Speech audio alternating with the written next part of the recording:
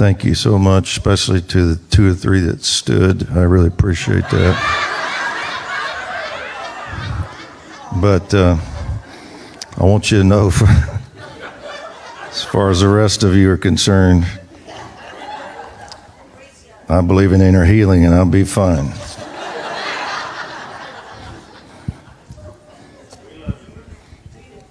You know, actions speak louder than words.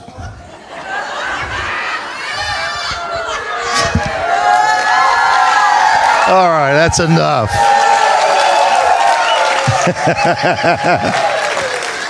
All right, that's at least half of you now. Awesome.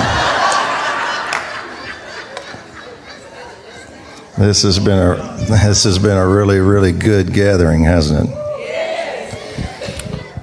It's encouraging when so many of the prophets are hearing the same thing.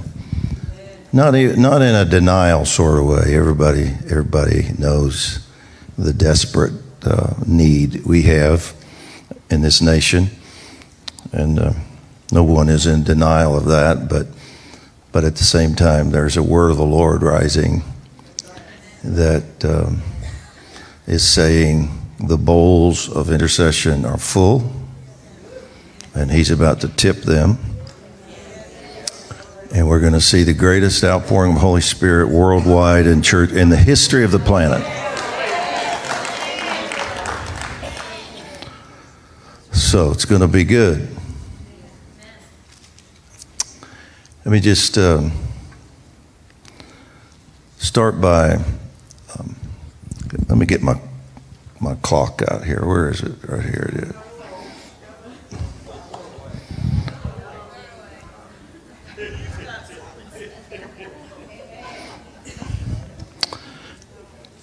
I'm going to talk about time for the first 5 to 10 minutes. That's what reminded me of my watch. Just for review for a lot of you, some of you have heard me teach on this subject, but in the New Testament, there are 4 words associated with time. And are the lights up like they were last night? Can I have the lights up so I can see when you're frowning? Look at that. Look at, man, most of you look pretty good today. A few exceptions here and there, but for the most part.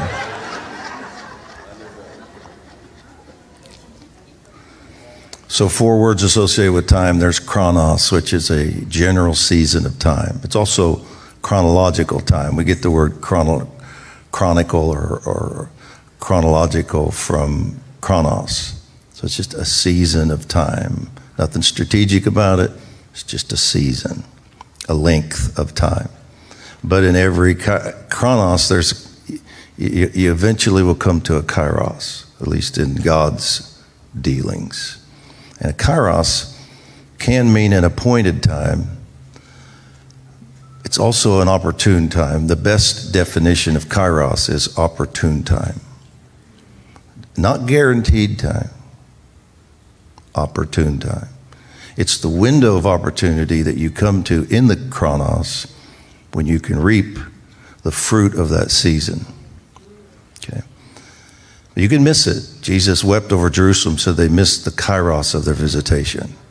So they came to a point and missed it. So we can miss it if we, just like the Israelites came out of Egypt and they had opportunity to go all the way into the land, but they missed the kairos. So there's a chronos, you come to a kairos, then there's a word horeos, which means the right time. That's when you pull the trigger. That's when you go through. That's when you engage. I don't want to say much. I could get really distracted on that one and go down that path for a bit, but then there's fullness of time, which is pleros or plerao. That's when the fruit is in the barn. That's when you're in harvest. That's when you're not plowing anymore. You're not weeding. You're not watering. You're in the season of increase, fullness. So the Lord says in Isaiah 46:10 that, and I mentioned this last night, that He declares the end from the beginning. So he declares fullness from the very beginning of the process. He doesn't wonder where we're going to get to. He already has the goal. He's already seen the end result.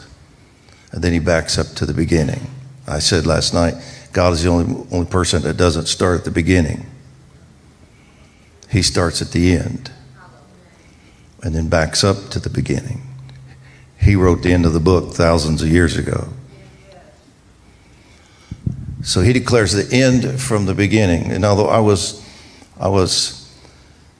involved in an assignment several years ago, and I've always, probably for the last 25, 30 years,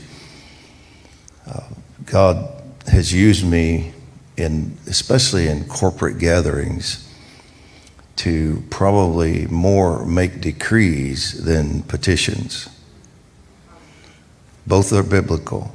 You know, we are a kingdom of priests. We are a royal priesthood, so we are kingly, and kings function this way, authority flowing down. Priests function this way, the incense, the intercession, the sacrifice that it ascends. So we are to function both ways in our interaction. We worship, we petition, but sometimes seated there at the right hand of the Father, we hear the heart of the King, and he says, decree this for me. And so at that point, we're not petitioning this way, we're speaking for him this way. So I'll call it king-priest intercession. So I moved into this season where it felt a little strange to me. Rather than petitioning him, I would just say, I decree in Jesus' name this. And after a while, I checked with the Lord immediately, but I just started thinking about it and processing it. And why would I decree things that I knew were 20 years down the road? I knew the ways of God enough to know that you just do that. He decrees things way in advance. So you might say, revival is coming to this city. I decree it in Jesus' name. Well, that may be 20 years down the road or 30, but it's coming.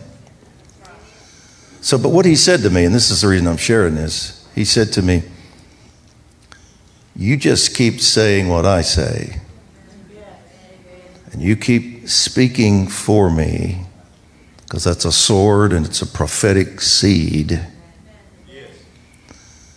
And then he said this, eventually, time catches up with my decree. He decrees the end from the beginning, and eventually time catches up with or reaches his decree.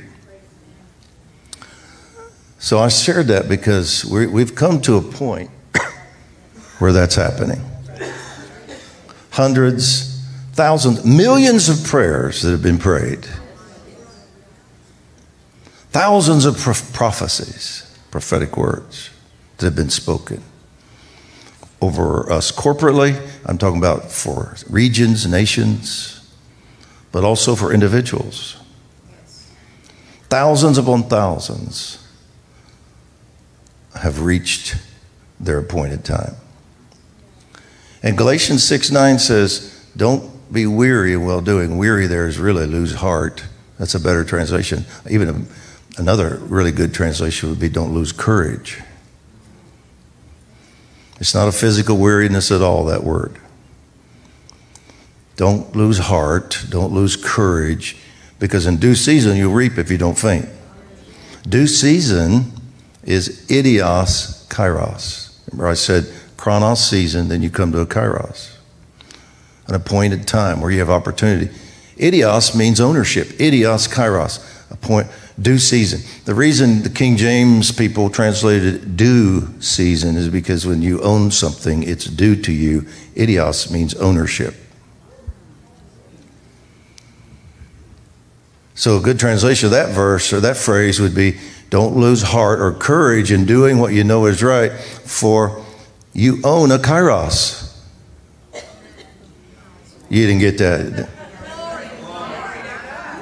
See, he's not up there trying to decide, They're not coming to God up, the angels saying, what do you think? Should we do this for sheets yet? And he's not up there going, no, let him wait a little longer. He already has an appointed time. He's already decreed the end from the beginning. He wasn't surprised that he couldn't get Abraham and Sarah to the point of conception for 25 years. He was just waiting for the right time. So he says, you own a kairos. It's yours. If you don't faint.